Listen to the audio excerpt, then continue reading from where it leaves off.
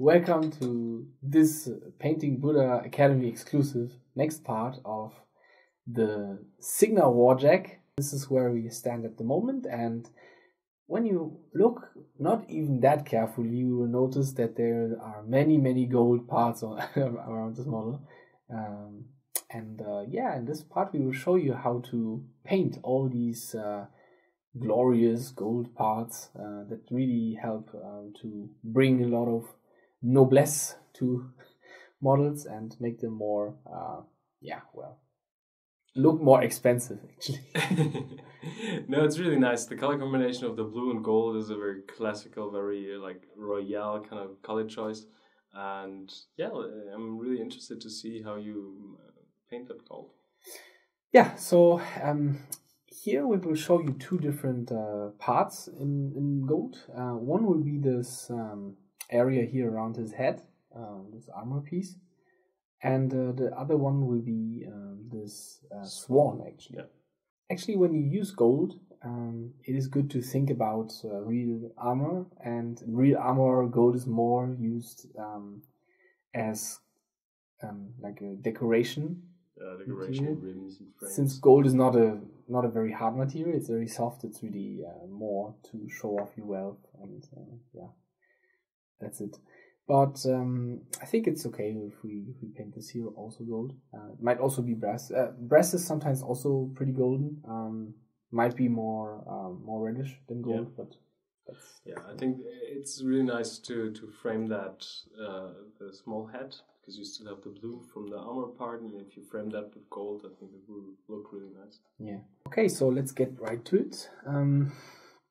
For the gold, I will use a mixture of shining gold from the Citadel range, and a little bit tin spits, and a little bit of green. Actually, I really like green in the gold. But you can see it here on the palette. This here is the pure shining gold, and this is already the mix with some tin spits in it, and here's some green.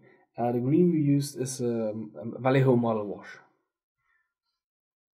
So yeah, we start with darker with this, and we use the big brush and start applying it here on the surface that we want to turn into gold.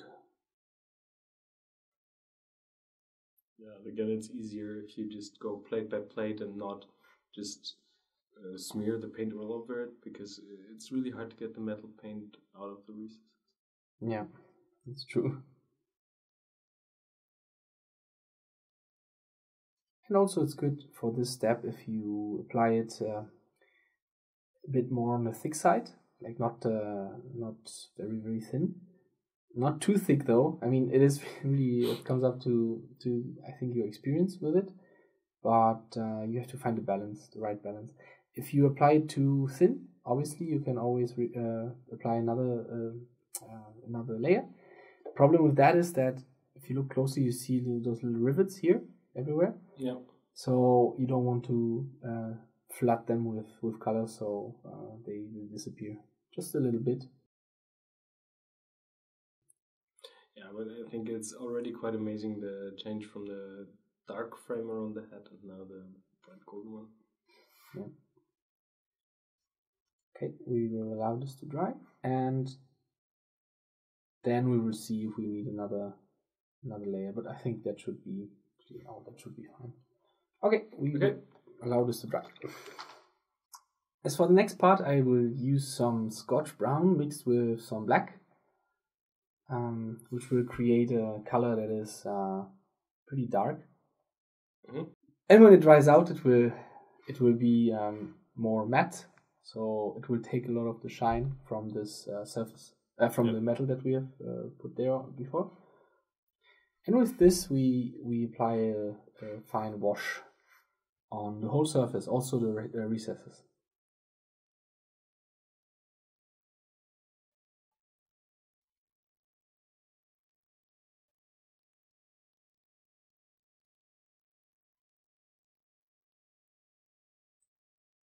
And you will see in a second what the difference is.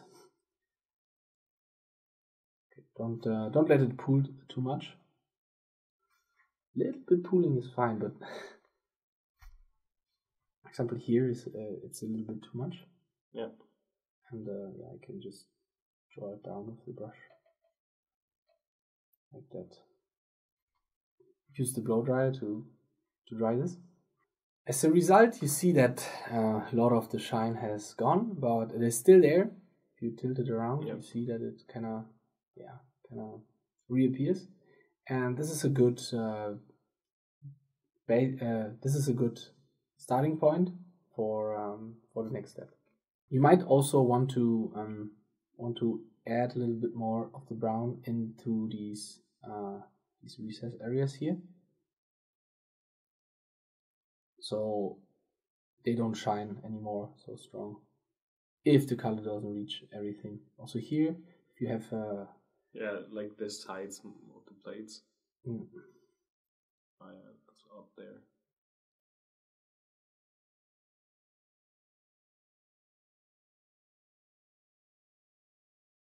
Okay, the next step is to take some of the now pure shining gold, because as a reminder, before you had a little bit green and a little bit tin spits in it. Now you can take it pure,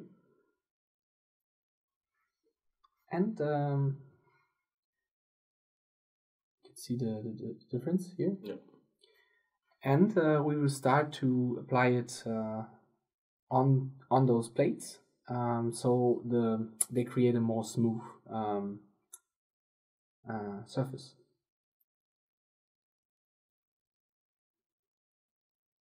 It's good to paint this with a little bit of a texture, and use also the gypsy brush to avoid too thick edges. Yeah.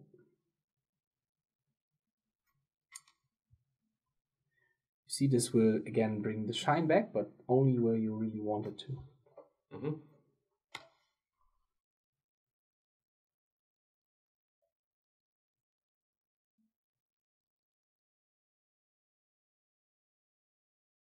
These textures, they don't have to be too small. This is like the first light that you put on. After that, we will go in with finer scratches, but this is more like a global light situation again that the gold has here. Yeah. I also, by giving like larger textures, it's nice because it's a variation in surface. So compared with the other, especially the large blue surfaces, it's really nice to have like those small, like dense looking highlights there. Yes. And it's also good that these are segmented, so you can work your way down. It's very easy to make it like that, one after another.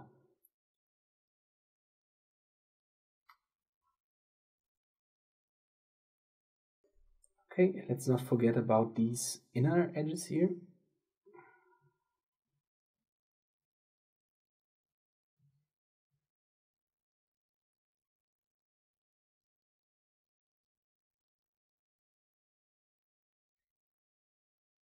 Okay. The next step would be to use a Griffon sepia. It will give the metal a little bit more yellowish tint, and also mix in a little bit of green maybe. So we go with the model wash, probably for the green one. Okay, so it's rather a tiny bit of green and more sepia. Yes.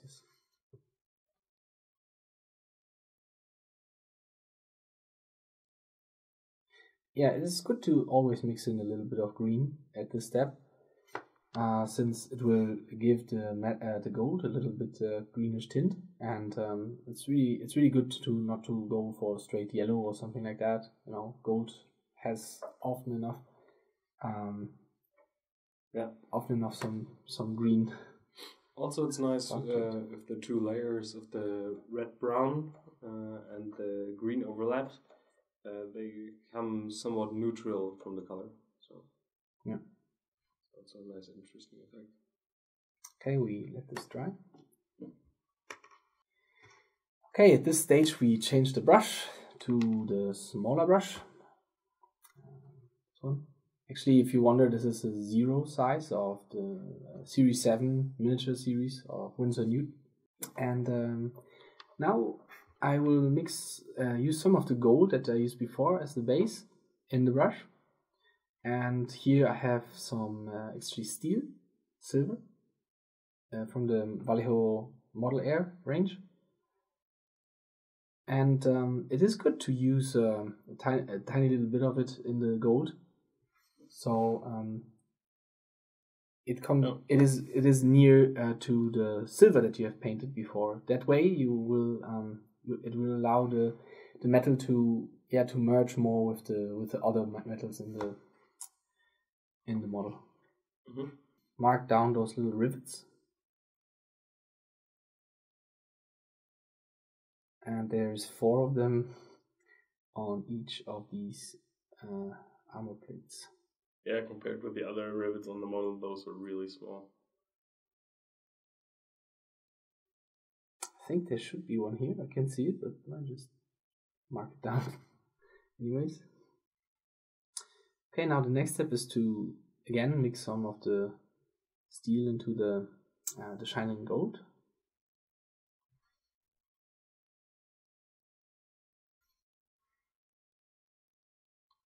And with this we start to put a highlight on the top part of the gold here. Yeah.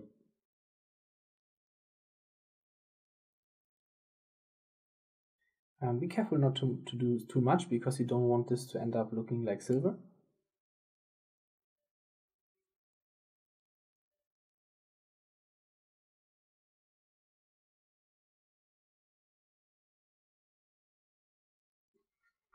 Yeah, just touch some spot here and then pull it down very, very gently. Down here I would mix in some more of the gold again, so it's not so silver as on the top.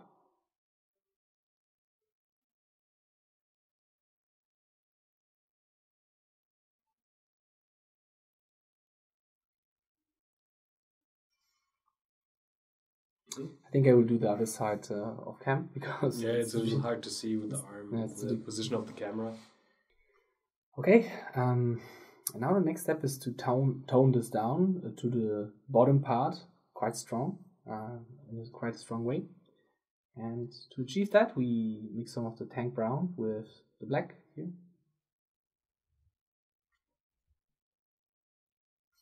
And turn the model around. That.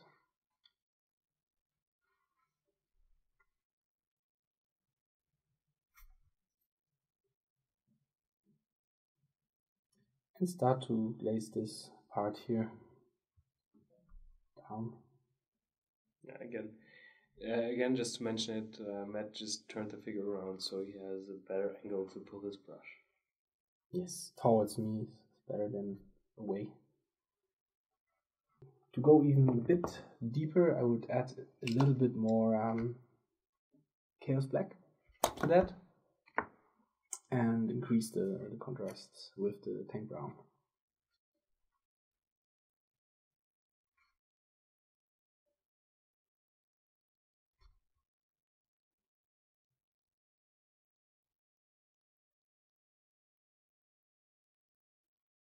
Yeah, maybe you can see Matt works the shadows on each lower part of each tile. And he leaves a tiny bit of space untouched on the top. That is just a very nice highlight. Yes. Yeah, like that. Yeah, looks really good. I will do the other side off cam again, because it's really difficult to reach and to film. And yeah, then we'll be back for the next step. Now the next step is to again switch to the smaller brush and mix some of the shining gold with just a tiny little amount of the steel. Yeah. You have to be very careful with the steel though. Only some. This is like the last touches that you do when it comes to the highlight. So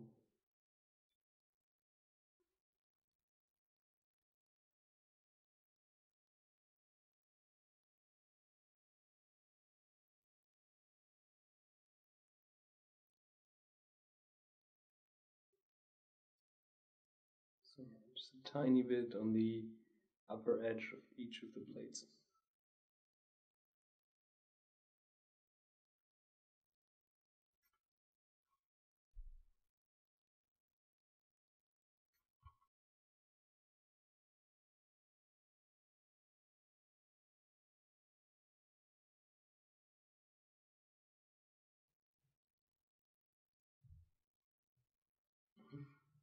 Yeah, like this. Yeah, really nice. It really starts to come together with all the little tiny dots and sparkles, and also the gradient, the general gradient that you see that we have applied. Still, there's one thing that you can add. In this case, it's a little bit of purple ink again. Why?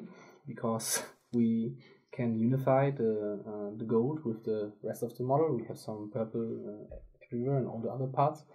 So yeah, also on the gold, on the very, very deep shadow, we can add a little bit of it, and it will really help.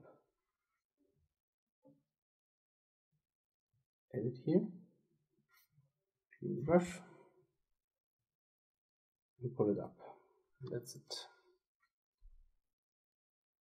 Here. And you can do this scale by scale. Yeah, you can see the little violet glow. Yeah, it's really nice. Okay, and yeah, that's pretty much it. I mean, depending on where the gold part is that you paint, you might also, as you can see here, add some tiny little reflections that come from the chipping, or yeah. But this is up to where, you know, it depends on where the metal part is, what the use is. How used it is, exactly. Yeah. Yeah, and that's pretty much all that you do on the shield here. I think I will just correct this side also, and then we will go straight to the next part, which will be the swan here. Okay, perfect. And now the next step will be to paint this golden swan, which is located here on the top of the armor, the head armor. And for this we will go a little bit different approach. As you can see here on the palette, I have again the shining gold, and again a little bit of the thin spits to tone it down just a little. And we will apply one layer of that. Has to be pretty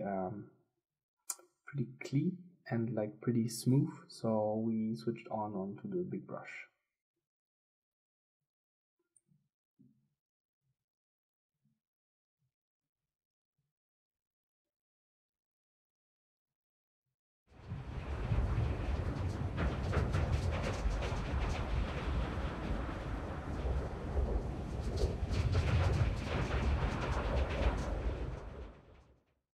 Quite a lot of people have difficulties to paint metal when it comes to really large surfaces like that.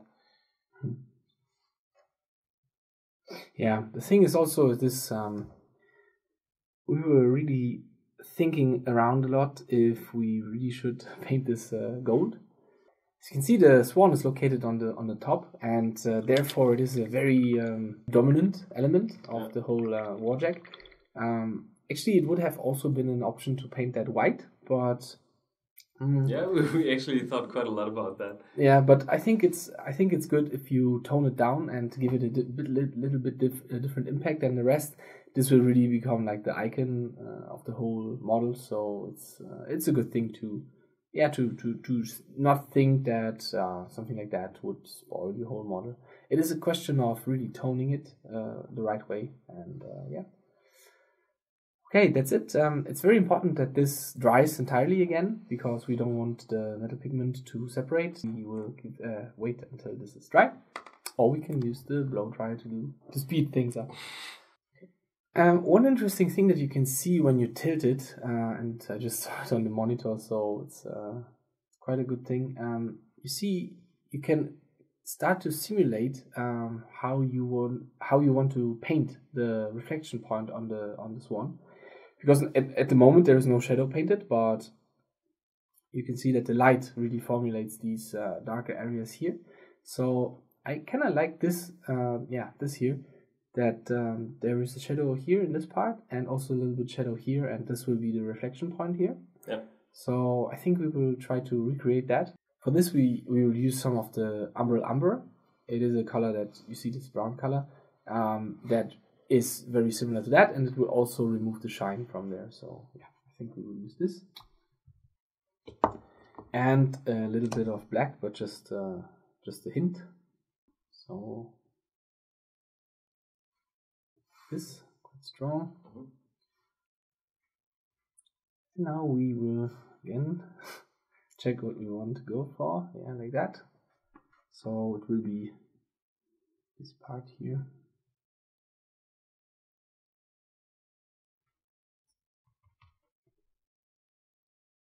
So yeah, I'm gonna place some pigments there and then clean the brush and pull them out towards the end. Yes. The other side was here on the swing.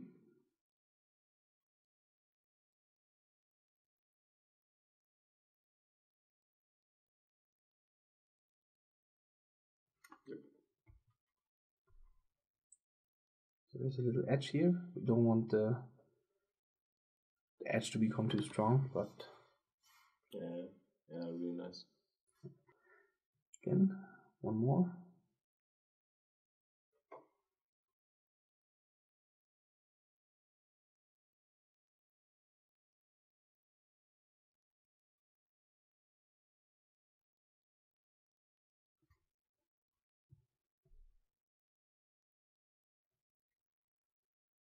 Again, the other side.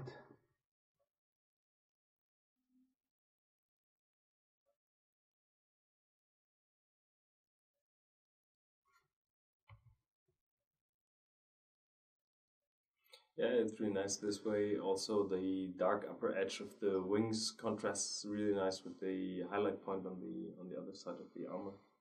Mm-hmm. So a little bit here, just to also not forget about this middle point here, but not too strong, just a little bit like that. Yeah. Now, in order to give this a little bit different impact than the gold here, for example, or here, we will use a little bit of very, very shiny orange, actually. This is a Tamiya color. Actually, it's a mixture of a clear yellow and a clear red, which creates something like an orange. And it is actually a color that dries like that. So you see it's super, super shiny. And the tone that we have here really will help to transform the gold into something a little bit more yellowish, more orangey. And this is what we want to do. It's almost like a rich honey color, also from the glossed leaves. It's really nice. Yes. And this we will paint in the here in the highlight area, and not so much in the shadow area, and only a little bit of it. So don't go too wild with it. Yeah. And also here on the outer wing.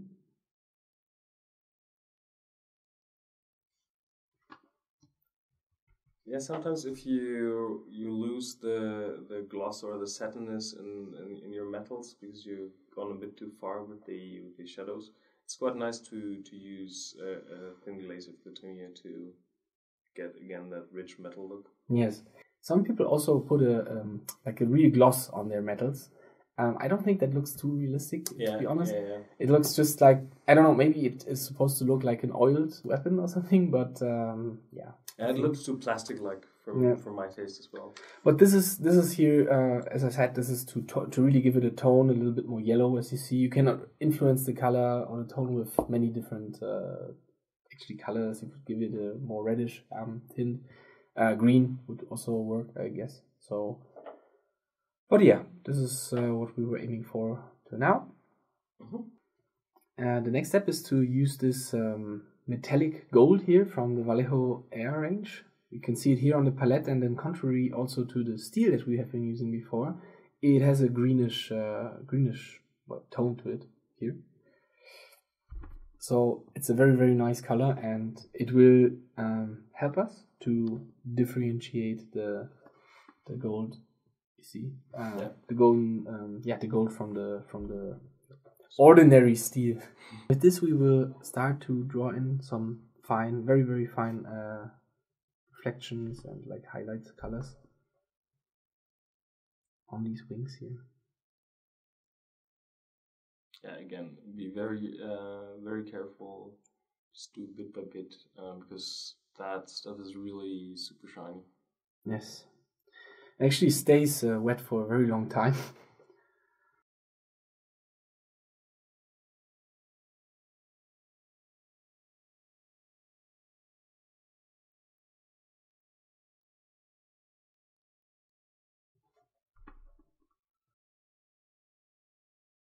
Yeah, just like that around the upper edge, so but that would definitely catch some reflection. And if you go too wide, then quickly gypsy brush and just correct it very smoothly. Yep.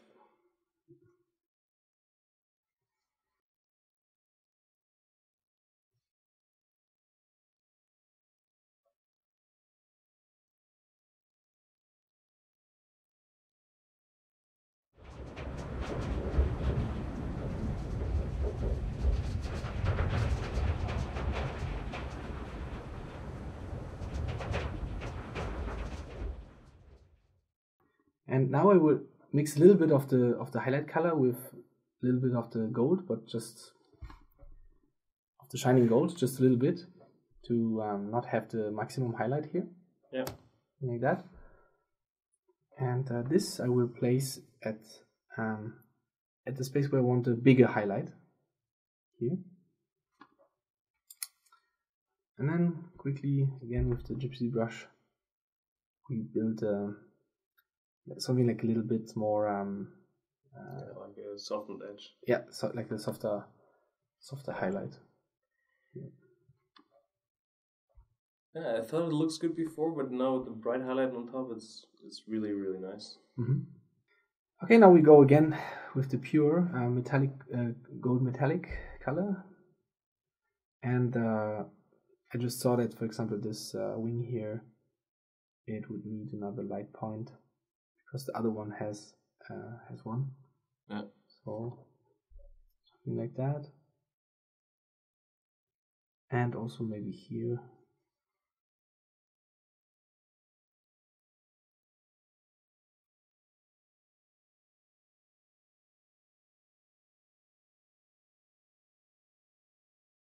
The next step is to take some umbra again, the brown tone, and with that we will draw a little line.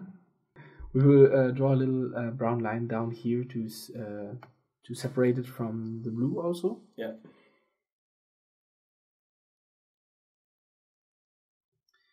Also here, so it you can see it more, perceive it more as two different elements. Yeah, it's important to have like a clean dark edge between those elements, especially like if you do it like Matt does it now, just put it more on the shadow side of the swan and not all over the place.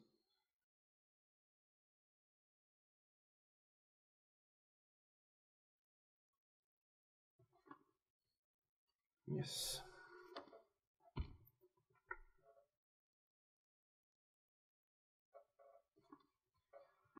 And also maybe very, very thin line, which will be difficult, but has to be done. Yeah, up there. Here.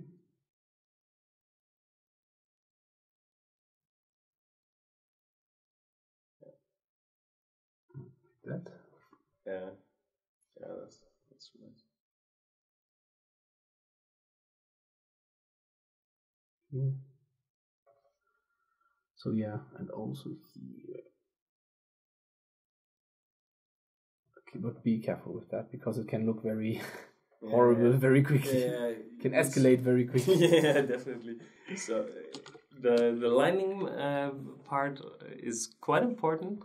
If you miss it, it will lack something in the model. But if you overdo it, all the work you've done previously is just ruined. Okay, and that's one of the last steps. I again take some of the orange and apply it around here. So it is a little bit like a wash. So the highlight is not that bold, and you don't see the steps so much, the in between steps. Also here, and you can see you can really tone down even what you have done before with that. So okay, and to keep the consistency of what we do, we also have a little bit of the purple ink again, and this we will apply just on the very end of the wing here. Yeah, because this side is also really facing downwards, and the purple here is really nice because it really enriches the shadows. Yes. Clean the brush, and then it's just a little hint, but since we have used it in all the other metals, it's something that we should definitely do. Mm-hmm. Okay, I think I will just add some very, very small lights here as the very last step, with the golden steel again at the very end of these wings. Like that, just some 2 or 3 points. Yeah, but this concludes the golden parts, actually. So you see here, the difference here is the other golden part. Yeah, it's really nice to see all that variation of the sword, of the different gold tones, even on the sword, on the swans, and looking really good. Mm-hmm. Thanks for showing us also how you work with the Tamiya Clears. It was really nice. Yeah, so thank you very much for watching all this and taking your time to see how the metals are painted. Thanks also for Ben for his expertise on gold. He knows a lot about that, as you saw. Hope you enjoyed it. Yeah, and if you paint some awesome Warmachine stuff or awesome project along the academy, just send us your stuff. Yes, we would be very happy if you... Or pictures of your stuff, not the stuff. Exactly. Yeah, you could send us stuff too, but... No, thank you very much. Goodbye. Thanks.